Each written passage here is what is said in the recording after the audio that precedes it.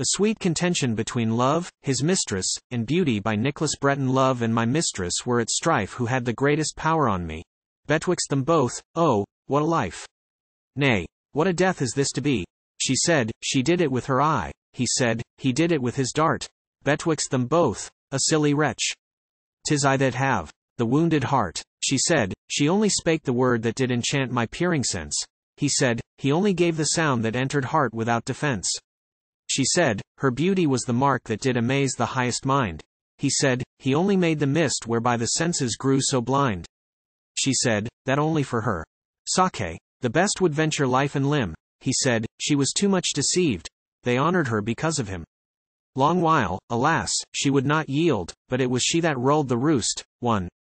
Until by proof, she did confess, if he were gone, her joy was lost. And then she cried, oh, dainty love, I now do find it is for thee, that I am loved and honored both, and thou hast power to conquer me. But, when I heard her yield to love, oh, how my heart did leap for joy, that now I had some little hope to have an end to mine annoy. But, as too soon, before the field the trumpets sound the overthrow, so all too soon I joyed too much, for I awaked, and nothing saw. 2. Note 1. The original had, roast. Footnote 2. Ellis reads so.